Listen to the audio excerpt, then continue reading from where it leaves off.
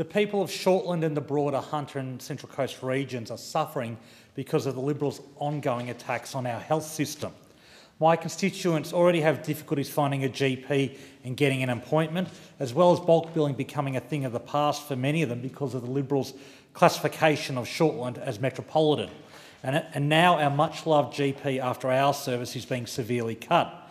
GP access after hours is just that. It provides after-hours appointments to people requiring medical attention, but not needing emergency treatment.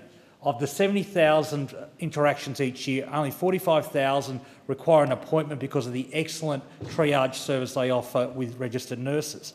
This is fundamentally important in taking pressure off our region's already overworked EDs.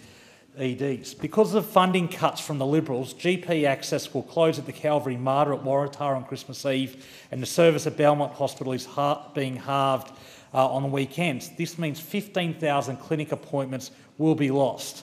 This will have a real-world tangible impact on the people of Shortland. If they are sick on a weekend, instead of having a consultation with a GP, they will have to go to the emergency department.